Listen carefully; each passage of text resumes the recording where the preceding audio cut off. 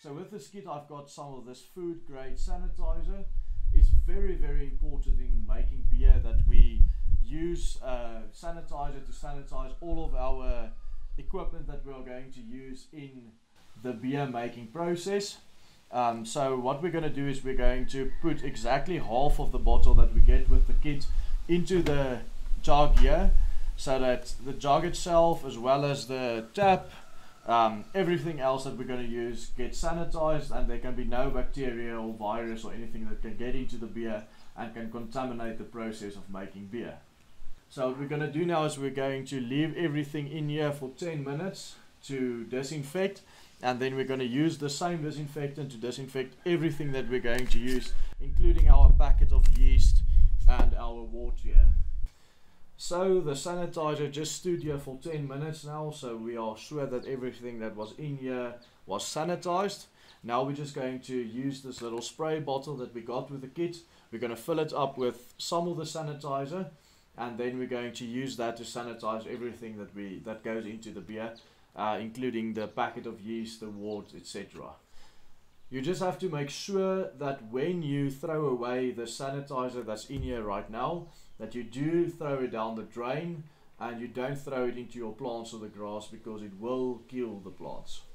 So when you throw this down the drain, just be sure to let some of this go through the little tap to make sure that the tap is also sanitized. So what we're going to do now, as you can see, the bucket is still wet, but that's good because this is a no rinse sanitizer. We keep the sanitizer that was in it, we keep it all on it. So we're going to spray everything now with the sanitizer to make sure that it's still sanitized when we open it and when we use it to make our beer. So this includes this bottles of water that we are going to use to make the beer with. We're going to use the bottled water, but if you have good tap water, good quality tap water, you can use it as well.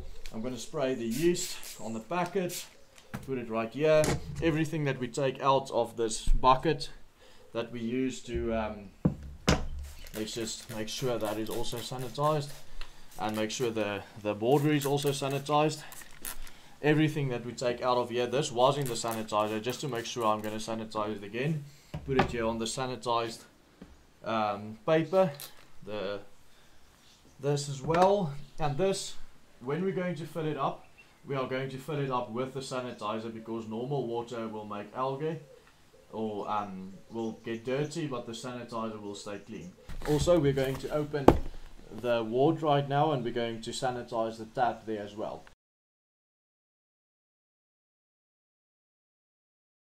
So now we're going to put the sanitized bucket on the floor, and we're going to let the wort pour into the bucket. It's good to get oxygen into the water that you're going to use when you make this beer for the fermentation. So we are going to pour it down from a little bit of a distance to make sure there comes a bit of air into it. It's going to take about 10 minutes to pour into the bucket. While he pours into it, make sure nothing falls into the bucket. As you can see here, as it's being poured, you can see a lot of foam forming on top of it. This is a good sign. This means that we are getting enough oxygen into the mixture for good fermentation, for the yeast to use to ferment this beer. Alright, so as you guys can see, we've got the wort in here. It has foamed nicely, which means it's good, and we're just going to pour the water in here, and we're going to stir it a little bit with a very well sanitized spoon. As you can see, the spoon is very well sanitized, the little droplets are still on it. So we're going to make sure the water is well sanitized when we throw it in there. I'm sanitizing my hand as well to make sure when I open it, it's sanitized. Very important that we use a good quality water. If the water out of your taps are good out of the tap, if you can drink it out of the tap and it tastes good, then it means your water is good. If it's got a metal or a chlorine taste to it, rather not use your tap water. Filter it first, or just buy some store-bought water.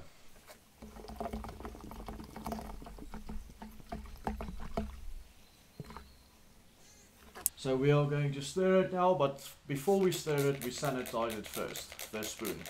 Just a few stirs to make sure that all of the wort has dissolved into the water well. So before we throw in the yeast, we again sanitize the scissors. We sanitize the packet of yeast to make sure everything is clean. On the specific yeast that you get, you'll see there's a temperature. This one says that it needs to be between 15 and 22 degrees Celsius, the water that you're using. Because it's nice and cool today, we know that our temperature is good for the beer. So on our fermenter, we've got a sticker that is also a thermometer.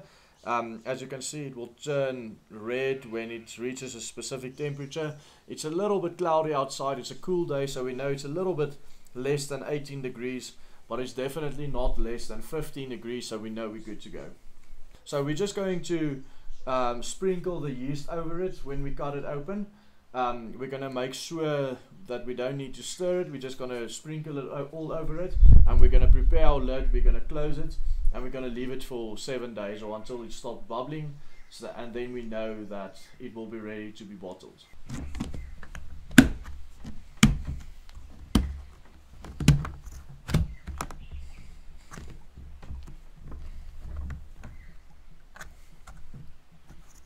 So as you can see from the little airlock here, that it's bubbling, means fermentation has already started. The moment it stops bubbling, you'll know that it's ready.